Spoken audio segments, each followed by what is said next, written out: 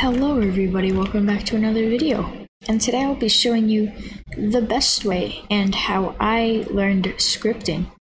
So what you want to do is go to devforum.roblox.com, and this little search bar, all you have to do is just search something you want to do. So let's say, how do I make a kill part? Just go for the first one and you can adjust it however you want to.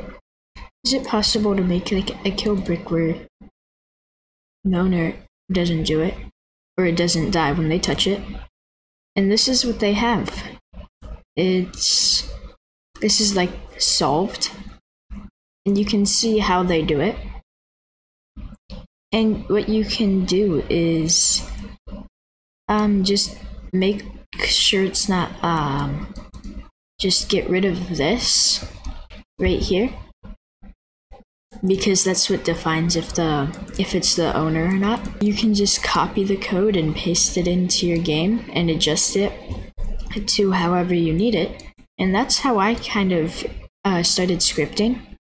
And another method is to watch tutorial videos. And as you can see, I upload daily tutorial videos on scripting. And you can do something, and say if you need a teleporting pad, you can click it and get a tutorial. Hello everybody, welcome back to on doing a teleporting pad.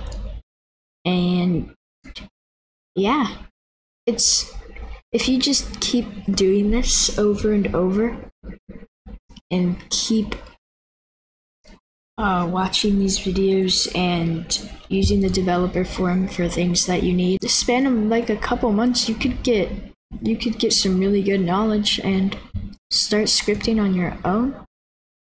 And yeah, I think that's going to be it for today's video. All I want to say right now is thanks for 100 subscribers. I didn't think the channel would get that big, but it looks like it did, so thanks. It really means a lot.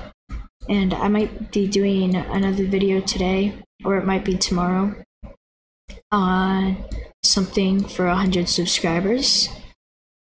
But yeah, hope you enjoyed the video. Make sure to like and subscribe, and I'll see you in the next one. Bye.